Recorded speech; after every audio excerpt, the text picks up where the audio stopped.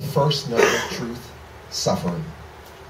I've jacked off countless times in my 25 years, but this will be, by far, the strangest of them all. Stranger than me and my best friend at 13 walking into the Oregon hills above Ashland and standing on opposite sides of a tree so that we couldn't look, masturbating for the crown of quickest and farthest. I lost. Stranger than my first girlfriend who didn't want to actually ever have sex with me, but wanted to sit on her mother's Kenmore dryer while I sat between her legs, facing the other direction. She reached around and gave me a hand job telling me to come quick before she did. Again, I lost. I could go on, but I assume the point's been made. So sitting with Michelle in a fluffy pink robe and Maria sipping a huge glass of red wine while a sterilized earth-balanced plastic container and a syringe are ceremoniously laid out on a lace doily is about as much of a turn-on as dinner with my mother. Maria breaks the ice. You know, I wonder what the Buddha would say about all this situation. Is this an example of right actions in the Eightfold Path? She sips her wine smugly. Michelle says, Maria, chill out. Let's not mix business with, well, the anarchist study group. It's not fun. True, I confess. This really is not pleasure or fun.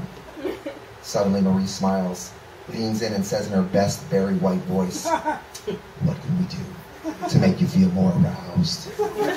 Michelle laughs. You want us to make out? Like Madonna and Britney? I'm shocked that her voice actually gets deeper. No, I laugh. God, no. You mean Buddha, no, Marie jokes. Back to normal. You really didn't read the book yet, did you, Maria? Michelle asks. It's clear she didn't, I said, because if she did, she'd know the whole point of Buddhism is not about leaders or gods, but about individuals. I wink at Michelle, feeling nervous and glad for the change of subject. Well now, Maria continues in her faux baritone, perhaps we could read passages aloud and light some incense. Would that get you aroused? Stop it, seriously, Michelle says, and picks up her glass of sparkly water she doesn't drink, and sinks back into the couch, a tight rectangular sofa, soft blue with brown throw pillows. I remember the first time I was here, the night of the shooting in the park, and that's in issue 3 if you're interested, it's over there.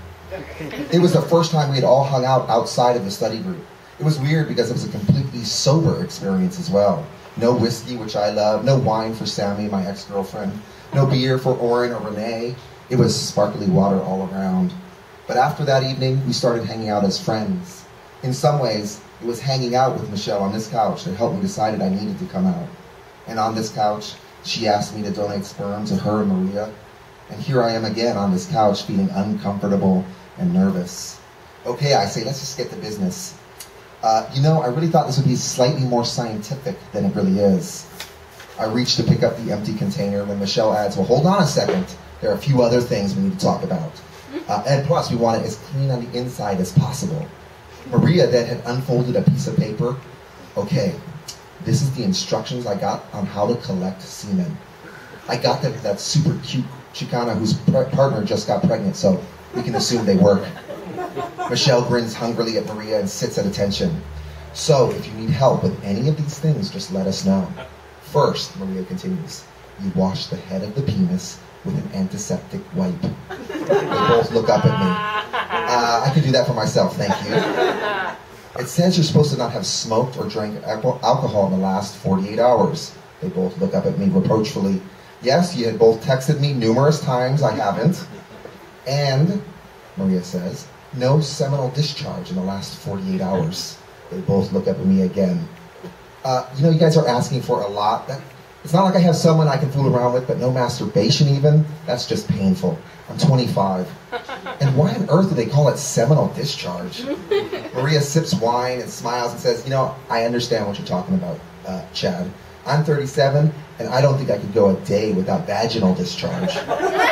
Michelle spits up her drink back into her glass, and I groan. Even Maria has a look of disgust on her face. Yeah, she says, that came out wrong. We all chuckle nervously, releasing some tension. Well, thank you very much, Chad, Michelle says. And please, drink your wine now, because I can't do anything beyond this point. But not too much, because we have to do this again for the next few days. Maria looks at the paper. Finally, she says, and just try and collect everything into the container. She looks up, snaps the paper loudly, and places it back on the table and leans back. I should be a doctor, she says. I stand, grab the earth balance container and walk to the bathroom. I close the door, flip the light, and look in the mirror. I have not shaved my beard in a while, my skin oily from biking around all day, my hands shaded black from working a few hours in the bike shop on Telegraph. I wash them, feel the warm water and slickness of the soap. It's almost ritualistic, church-like, spiritual. I wash my hands, I splash my face, I drop my drawers, I sit on the toilet, I breathe in and deeply. I tell myself again, I thought this process would have been a little bit more scientific, but it is kind of DIY, which I like. In the room outside, I know they have the lights low and candles going. The plan is for me to make my donation into the cup and leave them to inject it into her uterus while she also has an orgasm, which will help with insemination. I won't stay around for that. I remember helping Sammy have an orgasm. Thinking of her, I feel myself getting excited, smile and lean back and think of her standing over me, waiting for me to make her come, eyes desperate, deviant. I close my eyes, and in my fantasy there is a line behind her of naked people, men and women, all thin and lean and hungry, one after another. There's so many of them, I don't know how I can satisfy them all. I know some will leave dissatisfied. I think of the inevitable way we will let some people down. I think of the ways we will all suffer. I imagine announcing, I am sorry, so sorry to all of them, as I carefully and quietly ejaculate into the earth balance container. I close it up, walk into the candlelit room. Michelle is now sprawled out on the sofa. Maria is standing, arms outstretched, her eyes say it all.